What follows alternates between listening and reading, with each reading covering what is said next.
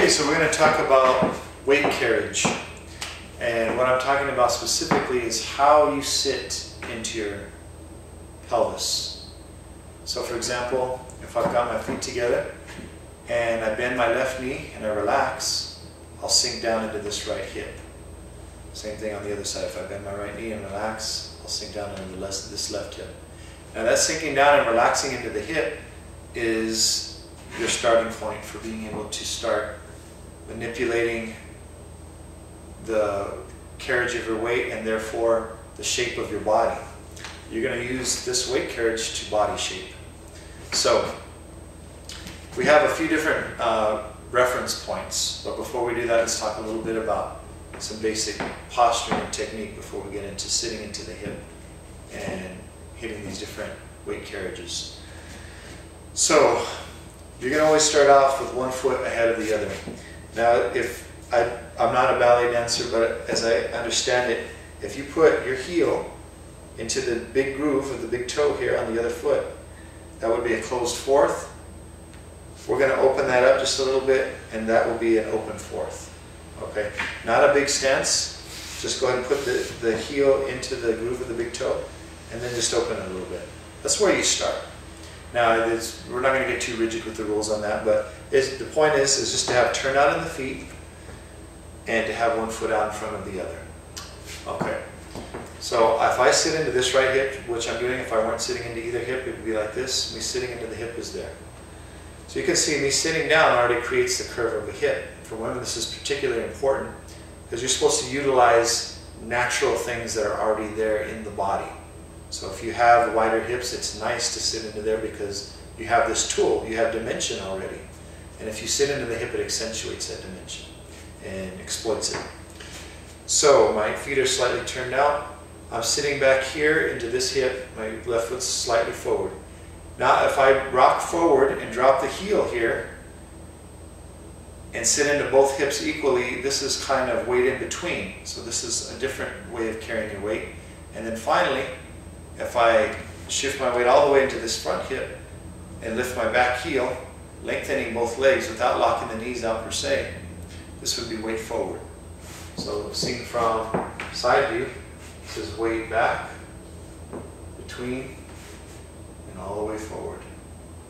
Between, and all the way back. Notice my spine does not change, it stays long. Also notice that I'm not moving my upper body in space very much. It's all happening in the hips.